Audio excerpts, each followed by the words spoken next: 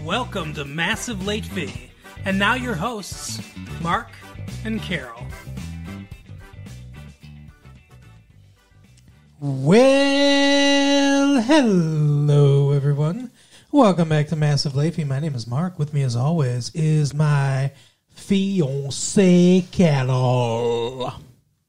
Hey, what's up? Not much. It's March 7th, 1998. Yeah, it's starting to become spring. It's beginning to look a lot like spring. It's weird because we're not like rocketing through 1998, but I mean it's we're already 3 months in. It's weird. It is. It's going way fast. I mean, before we know it, it's going to be the year 2000. Doesn't that sound like just such a futuristic thing? I know it does. It doesn't seem right. Doesn't seem real. Like 2000. 2047. Think of that. Like one day it's going to be 2047 and people are just going to be like, oh yeah, we're in the 40s. Yeah, weird. And they're going to be like, see? It's the 40s again, see? That would be really weird if it was just on a loop. And I wonder like if everything just repeats itself. Right. Yeah, I know. I was just thinking, I wonder if in the 2020s there's going to be a huge economic collapse. And then in... underground dance clubs. Exactly. Right, exactly. And, you know, in 1919, there was that big Spanish flu pandemic. Mm-hmm. And then... Like, right after World War One. So, in the 20-teens, are we going to have a world war? And then a giant global pandemic? And then in the 2030s... is it going to be just like a decade of depression? And then in the 2040s, are we going to have another world war? Okay, enough. Everybody knock on wood and throw salt over your shoulders and spit on the ground and do whatever you got to do. Stop talking. You have me all scared now. Oh, of what? The future. History doesn't repeat itself that much. You Scared of the never future, know. You know what they say, that's anxiety. Yeah. If you're scared of the past or whatever, I don't know. Sad about the past. Obsessed with the past, that's depression. If you're scared of the future, that's anxiety. Yeah. Some people are more future-oriented and some people are more past-oriented. I'm more future-orientated. I'm more past-oriented. Because I have anxiety.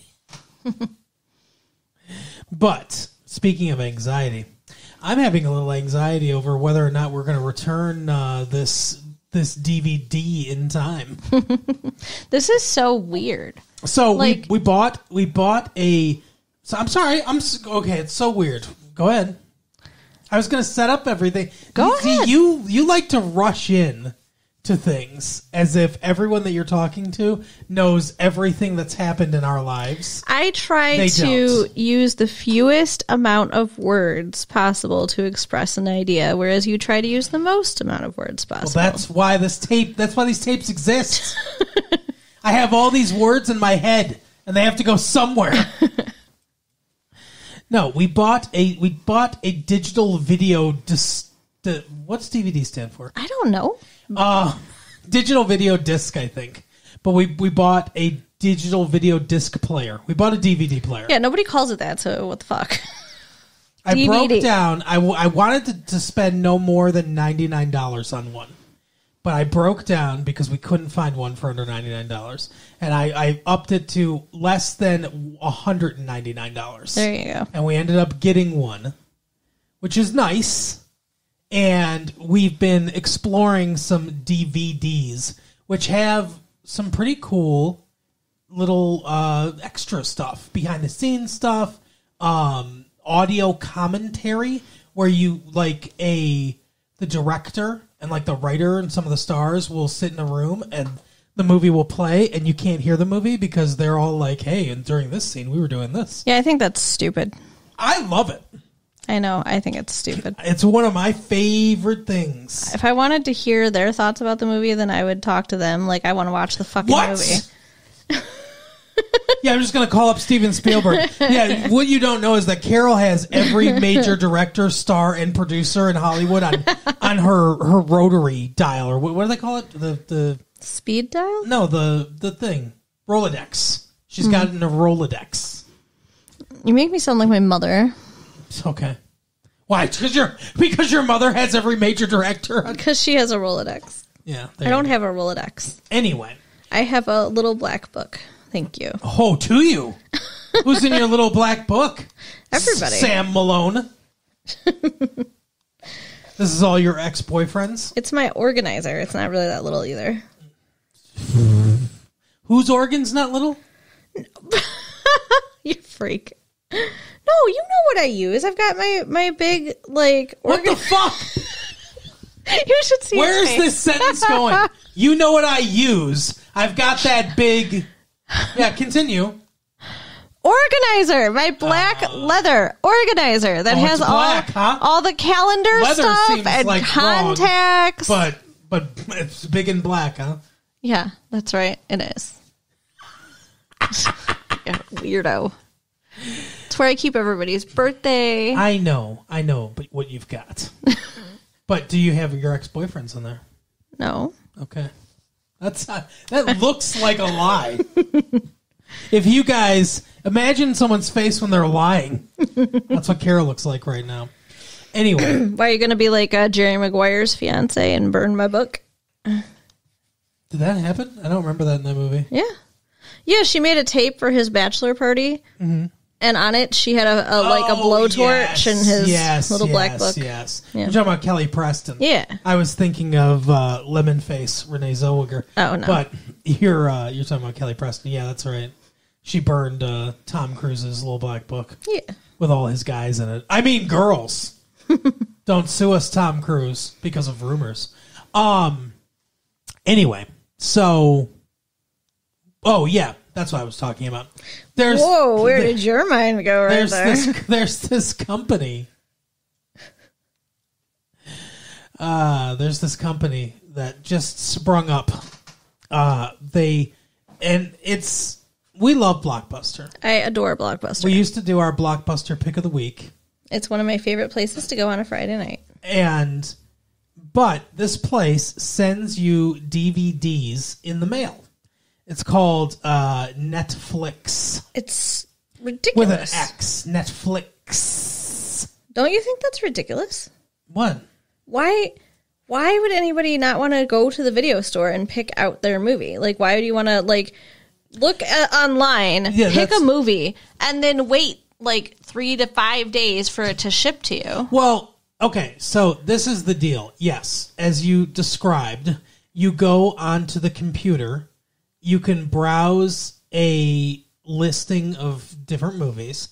You can pick up to 3. It depends on, there are different... How much you pay. Yeah, there are different levels. So you pay a monthly subscription. It's a monthly subscription fee. And it's cheap. It's pretty cheap. But you can get up to 3 DVDs at a time. There are no late fees. And you keep them... It's called a queue. That's what they call it. It's so you queue up the movies. And if it's not available, it'll say, it'll go to your next movie, right? But you watch it, and then you just send them back. You put them in the little envelope that it comes in, and you send them back, and then your next movie comes. Yeah, but I don't understand it. It just seems lazy. I love it. Maybe I'm lazy. I guess so. But I love it. But we got our first... It's taking away my trip to the Blockbuster. First one. Taking away my trip to the Blockbuster. Sorry. But we'll still go to Blockbuster. We'll do both. We'll still do both. Because you can't get, when you go to Blockbuster, you can get it right away, as you point out. So it's not it's not meant to be your primary source of getting movies. I don't think. I just don't understand why it's any source of getting movies. If I'm going to order a movie in the mail, I want to keep it. Like Columbia House. They do the records, they do the movies. God, you're obsessed with Columbia House. I love those little stamps. Bring that up so often. It's so fun. It's way more fun than putting together a queue. It's a scam. Anyway, this is... I like it. I'm more into emerging technologies than Carol is, but... I guess. I mean, I'm not some old fuddy-duddy. I like going to Blockbuster, and I feel like Netflix is a lazy thing. Okay. That's all. That's fine. You can feel that way. I do feel that way. That's okay. And you can think your Q makes you happy or whatever. Yes. I am part of the Q continuum. John LaChance, or whatever his name is my spirit guide. Okay. But speaking of spirit guides, we watched... Well, actually, I was going to... I don't know if I should, but I was going to do a little Massive Love here.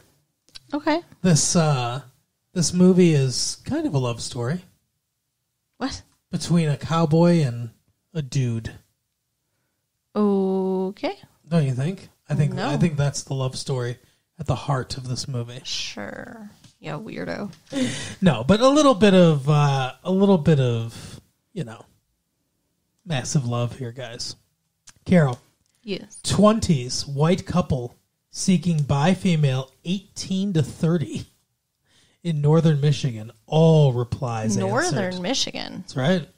Why do these people who live in like other states or like in the fucking, UP or what the fuck ever think that we're gonna from Detroit go have sex with them? Is that what they're Is that's how you're taking that this is aimed directly at you, I guess, huh? I just think it's weird. Well, there's nothing else to do up there. I guess they burned through all the single women in their little community. Maybe, yeah. Like, hey. Oh, get on your snow machine and go over here. Come on up here. I bet there is still a lot of snow up there. Fuck yeah. Are you kidding me? A 23-year-old white male, feminine, seeking masculine white male, 25 to 40, 6 foot plus for discreet fun times, Troy County area. Troy County doesn't exist. Troy is a city. Yeah, that's weird. It's in Oakland County. What the fuck? He didn't want to say Oakland County. Maybe Oakland's too long of a word. I think he wants to seem rich. So yeah, I guess. I'm in the Troy County area, Hazel Park. Right. That's a good local reference, everyone. But, a feminine man seeking a masculine man. And he's got to be older, because he's 23, 25 to 40. It sounds like he has daddy issues. You think so? Mm-hmm. How about an attractive married bi white male seeking an attractive white couple with a bi male in it? What about his wife? In the South Macomb area. Must be discreet. Yeah, I guess, because of your wife, you asshole. Well, he's bi. Get together like with another couple as a couple then. Don't go behind her back. That's not nice. Big, tall, married teddy bear. Oh, the teddy bears. Wants to be cuddled by married or single female. Hurry. It's almost time to hibernate. I misunderstood that so much. It's way past time to hibernate, sir. Teddy bear, though, like I was thinking about, the gay dudes. Do you think gay dudes call themselves teddy bears? I think the fuzzy ones call themselves bears. Oh my God. I've heard that before. Yes, that's a thing. So I was surprised when he was asking for a woman because I was thinking this was going to be a bear asking for another bear to come snuggle. But that is not what happened. No. He's a big, tall, married teddy bear. Well, he's a cheating asshole. Well, he wants to be cuddled, though. Just cuddled. Cuddle your wife, sir. It's almost time to hibernate, though. With your wife. I don't know what that means. Bi white male, clean cut, shaved. All over? Seeks male or female. Well, he's bi, so I guess that makes sense. 30 to 69. Wow. What an age. Now, is that for irony or whatever? Is that like why 69? Why not 70? You're going all the way to 69. Oh, he did that on purpose. Yeah, it must be, right? But what if someone that's really 69 calls? Do you think he's going to do it just for the laughs? No. He's shaved. Seeks male or female, 30 to 69, for safe fun. Much spare time. Mm-hmm. You're unemployed. Likes lace. On men, too? Seeking no strings no-strings relationship. I don't know what that means. I think he's just describing his taste in lingerie, but I don't know. Likes lace. I'm not hip to the lingo. Me either. Black male seeking black male, 40 to 50, to share the experience of happiness. Do we share the experience of happiness? I think so. I think so. I just think it's a weird way to say it. What do you think about this one? Meal companion desired. What the fuck? Some kind of weird kink thing. Handsome, PWM. What's that mean? Poor white male? I don't know what P stands for. Seeks to rendezvous with slim, attractive female for occasional lunch or dinner. No pressure. No games. This sounds like a game, sir. Right? What are you talking about? You just want to meet for lunch or dinner? Discreetly? He's tired of eating alone? I don't know. But he said discreet? Yes. That's weird. What do you need to be discreet about? If you're just eating. Maybe it's the P. Maybe it's what he's eating. Oh, God. Meal companion desired. Handsome PWM. Petite? Maybe petite white male? I don't know. Seeks to rendezvous with slim, attractive female for occasional lunch or dinner. No pressure, no games. Rendezvous. I don't get this one. I don't know. They want to do some stuff with that food. That's what I know. Oh, that's what you think? You think it's a 9.5 week situation? Where they play that weird song? Oh, you don't remember 9.5 weeks? No. Kim Basinger, I think, and Mickey Rourke. Did we see it? Mickey Rooney would be a very different movie. No, I think it came out in the 80s or something. Like, it came out before we started doing these tapes. But it's like they start a relationship. He lives across the street from her. Okay. In this building, and he's constantly taking pictures of her. Oh, God. Yeah, it's fucking weird. He's stalking her essentially. But then they end up getting into a relationship, and there's this very famous scene where they're having sex, or they're about to have sex, and they're sitting in front of her open refrigerator and just grabbing food out of there and smearing it on themselves and feeding each other and stuff, like strawberries at first, but it gets weird. And the entire time, this song is playing. I like toast and honey, or what I like toast and jam. That's what my baby feeds me because he's my loving man. Or what? Wow, it's not they are tonally so different. What's going on in the song? It's really weird scene. Wow. Yeah, it's a weird movie, but it's supposed to be one of those highly erotic movies because it's all about they're having a sexual relationship, and he's rough with her and stuff like that, and dominating and everything, and it's weird. It's a weird movie. It's not that sexy to me. It's one of those ones where people are like, ooh, oh, it's such a sexy movie, and I watch it and I'm like, I don't know, it just seems weird and disturbing to me. Yeah, that doesn't sound good to me. I'm a very boring sexually, I think. No, you're not. I didn't say unskilled. I'm good. I think, we have a... Not to get too far into anything. Oh my! But we're happy, okay. But I'm not. I don't have kinks and stuff like that. I'm not into a bunch of I hear about people and stuff that they like, and being tied up and that kind of stuff, and it's just I don't know. See, I'm glad of that because those things just give me anxiety. It's you got to perform. Right. I think that. Too much. I think if it's good, I don't think you need a lot of the extra stuff to me. But anyway, but speaking of not needing a lot of extra stuff, we watched a film here. We did. Joel and Ethan Coen made another movie. You may remember we did their movie previously, Fargo. Yeah. And oh, how far they'll go. And now they've made The Big Lebowski. They are interesting filmmakers. Oh, 100% interesting filmmakers. So, this movie is really weird.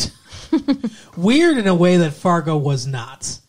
It's similar to Fargo. I can see some of the similarities because there's a possible crime happening. Mm-hmm. And it's kidnapping again, like in Fargo.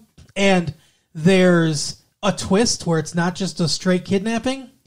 And there's inept criminals all over the place. Yeah. And that's a lot like Fargo too.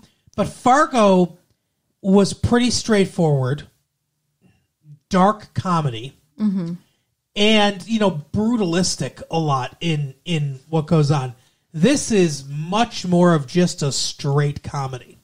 A bizarre, surrealistic comedy. Yes.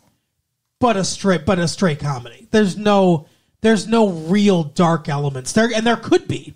We're dealing with pornography. We're dealing with a fucking elderly man married to what looks like a teenage girl.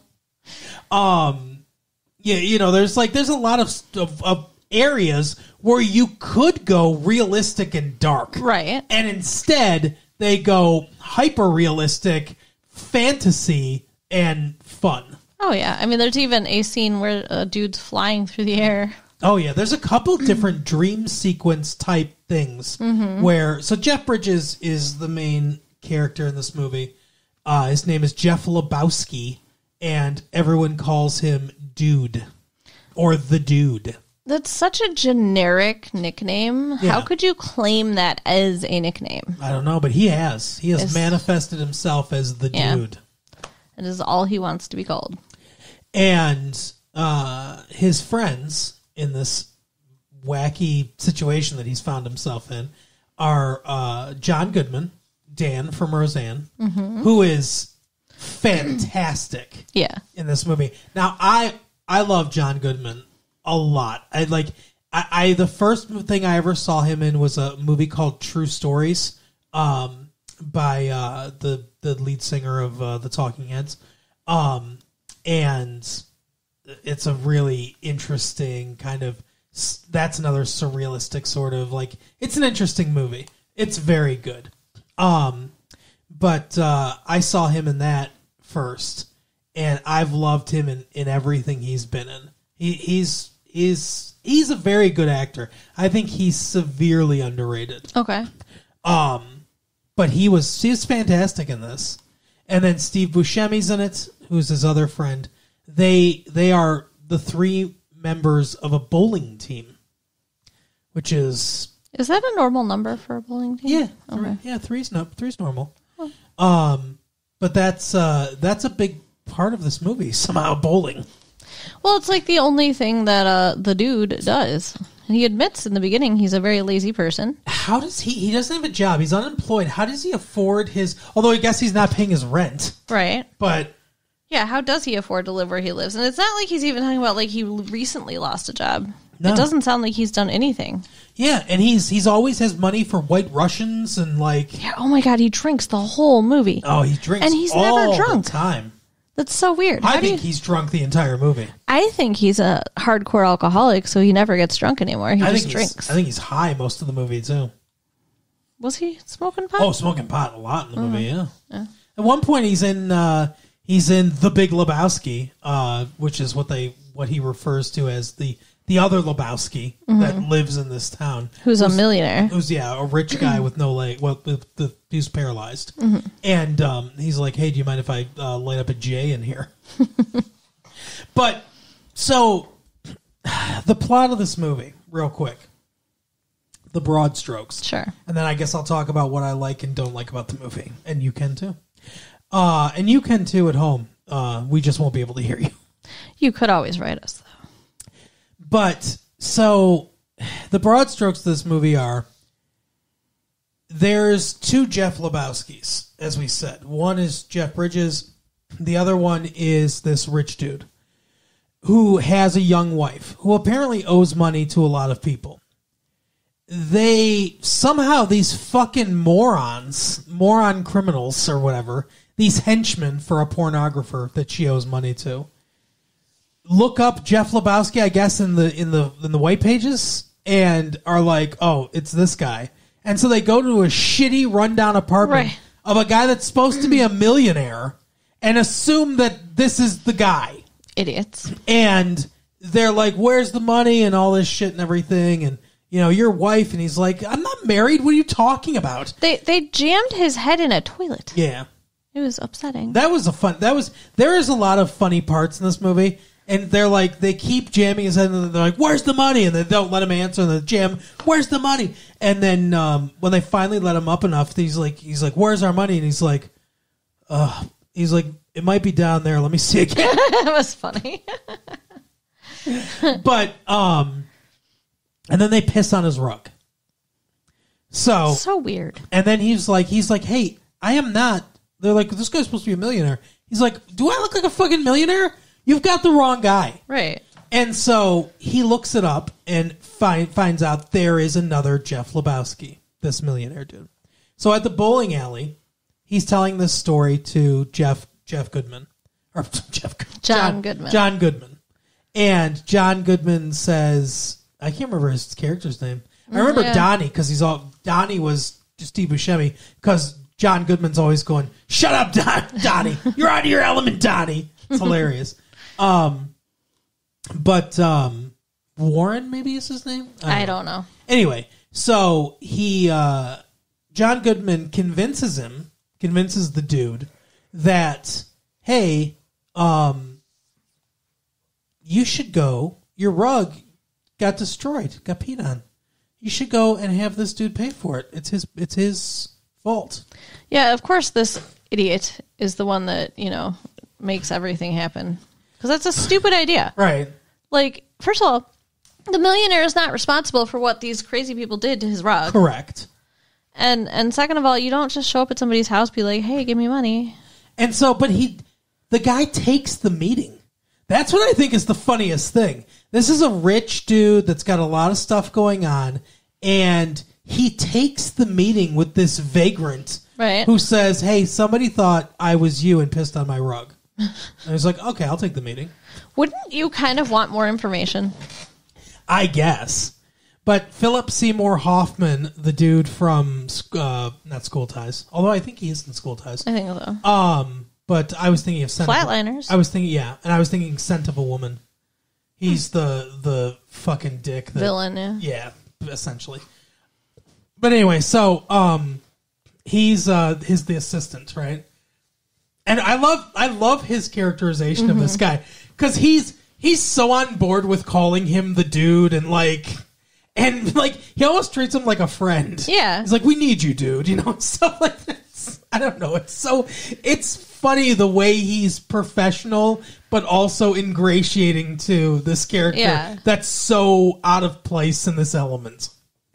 But anyway, so he's essentially, he's like, fuck off. The Big Lebowski says that to him. Because as you pointed out, he's like, what does this have to do with me? Yeah, he told me on the phone, somebody thought you were me. They pissed on your rug. Did I piss on your rug? I'm not giving you anything. Right. And so he leaves the meeting, and Philip Seymour Hoffman's like, how'd it go? And he's like, oh, it's great. He said, take any rug. So without consulting him at all, they just pack up a rug for him. And he goes. And you would think that would be the end of it, but alas, it's not. It should have been, though. There'd be no movie if it was. Right. But this makes even less sense than him taking the original meeting. Yeah. Well, it makes sense later at the end when we figure out what's going on.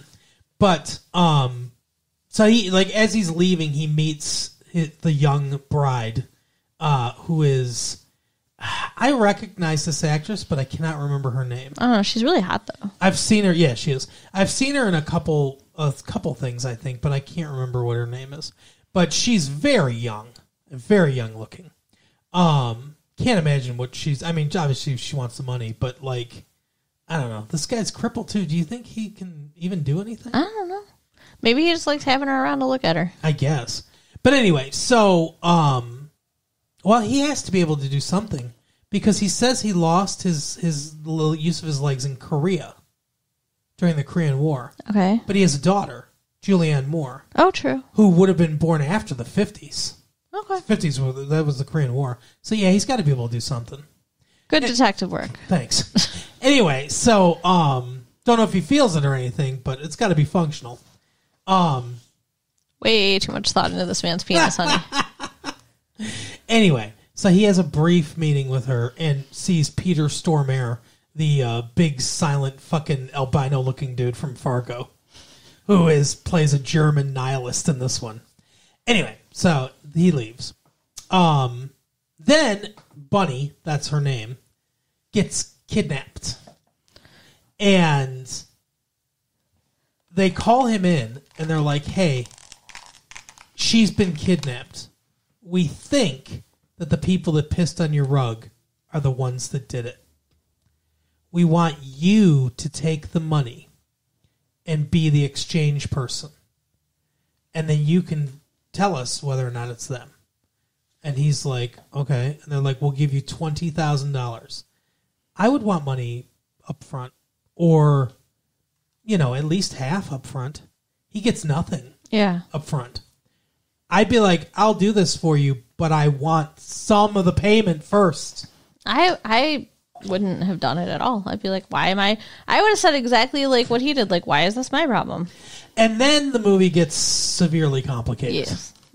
And essentially essentially the point is he thinks she kidnapped herself, which it turns out she both did and didn't, because she wasn't kidnapped at all. Right. She just left to visit her sister and apparently didn't say anything.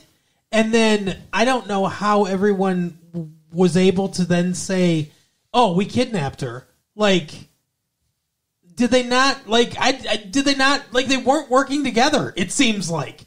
So it's like, did they not think that was going to blow up in their face? They just knew that she went out of town and didn't say anything, and they were like, let's pretend we kidnapped her. Like, I don't understand it. But anyway, so she's not actually kidnapped, and the people that are pretending they kidnapped her are the nihilists, which we kind of suspect the whole time. But they're not the people that pissed on his rug. The people that pissed on his rug work for the pornographer whom she owes money to. And they're not part of this. Mm-hmm. And so essentially, I can really uncomplicate the whole thing because it's super complicated. But please do. Essentially, the story is she was never kidnapped. They're lying. There was never any money to get back because the old man was like, it's easier for not to have her, around anyway, because she's embarrassing me. She owes money all over town, all that stuff. I'm sick of having to pay for her and everything. So it's easier I don't want her back. It's essentially the thing. And this dude's an idiot. Like, this guy that we just met, the dude, is a moron and an easy patsy. They'll think he stole the money. Right. And that way I can keep this $1 million out of the fund that he took it out of, and no one will be the wiser. And that's the plot of the movie. But everything gets super, like, complicated because Julianne Moore is the guy's daughter, and she found out about the rug that he took, and it just so happened that it was a sentimental rug to her. Right. Her mother had given it to her father before she died, and she didn't want this guy to have it, so she sent someone to beat the shit out of him. And also then decides, I want to have a baby with this man. Yeah, it's so weird. And has him get checked out by a doctor, and then has sex with him to try to get fertilized. So weird. At the same time, and this is never resolved, a private detective for the family of Bunny, the girl, they're looking for her. She ran away from their little farm in Minnesota. Another Fargo reference, I guess. Yeah. And they are looking for her, and they're trying to track her down. That's never resolved. I wonder if she is supposed to be underage then. I don't know. She came out and she did pornography, and now she's with this guy. Maybe she is underage. I don't know. That's awful. But yeah, that's what I'm saying. Like, we could go many dark places, but they don't. They keep it. They keep it very light. But overall, and one more thing, Sam Elliott's in this. You might know him as the guy that's got the cowboy, kind of deep voice. You know, I got that deep Texas voice. And I got a big old mustache. You know, and that dude, right? Mm-hmm. And he's in the movie, and I am convinced that he is a guy watching the movie. Okay.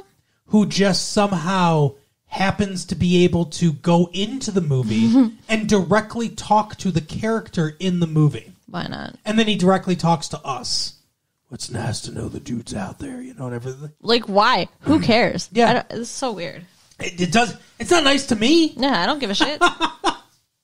And they point out that this all happens in the early 90s, during the first Iraq War. And no one knows why. Like, there's no reason for it to take place during the Persian Gulf War. It could happen at any time, but that's when it happened. Yeah. Yeah, I don't know. I mean, I enjoyed the movie very much. Did you? I did. It's weird. But yeah, it was fun. Yeah, here's the thing. So I guess it's kind of like a hangout movie almost. Yes. Yeah, I agree. It's like a hangout movie with like a very convoluted plot. Yeah, a lot like that other Hollywood hangout movie that we saw. I can't remember the name of it now. Oh, Swingers? Yeah. Yeah. Yeah. Yeah, different plots, but yeah, for similar feeling at times. This is like...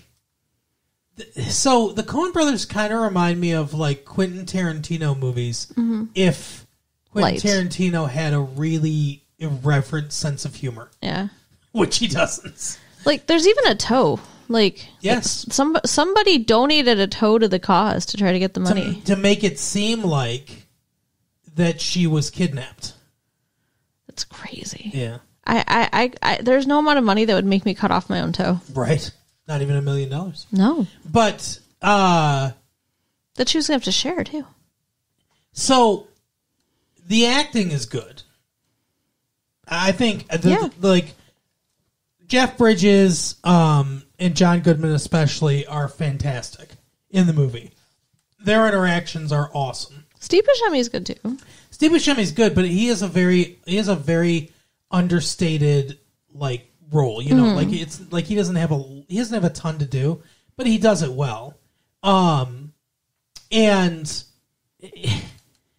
so the acting is a big plus. The Coen brothers know how to make a movie, and they know, like, visually the movie is fantastic. I mean, they understand how to shoot a film.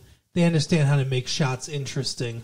They understand camera movement and, you know, how to make everything dynamic and the visual part of storytelling. And all of that is great. And the script is, you know, like the dialogue I liked a lot. They have a unique kind of dialogue, the Coen brothers. It's weird. It's a weird movie. It's very incredibly weird. And there were a lot of times where I felt like I didn't know exactly what was happening. Yes. Or what was going on, or why it was happening. But it was still interesting nonetheless. And like you said, it was an enjoyable time. Yeah. I was entertained for the entirety of the movie. For sure. So I guess in the end I would recommend it. Yeah. Yeah, I would definitely recommend it. It's just, I mean, I would hope you would have watched it first, because I feel like it's completely spoiled at this point if you have not seen it. Yeah. Although, honestly, I don't know that you can necessarily spoil this movie. You can spoil the different twists of the plot, but I think you could go into this movie knowing exactly what's going to happen and still get the same thing out of it. Maybe. Like, I don't think the mystery portion of it really matters. Okay. Because he says, like, oh, she kidnapped herself or whatever. In the back of your mind, you're kind of always like, yeah, she probably did. And then we get visual evidence that she did later. And it just, like, and you kind of always suspect that the nihilists are the one that did it. Especially after you see them on the motorcycles. And then it's just kind of like, yeah, I don't think it really matters. Okay. But it's, I liked it. I enjoy the Coen brothers. I think they make interesting movies. Yeah, I would like to see more from them. But, yeah, that's the movie. That's our review. And that's the show, everyone. So you can write us at latefee1994@AOL.com. Yep. Check out our website at www.retrolatefee.com and share the tape with your friends. All right, we'll see you next time. Bye. Bye.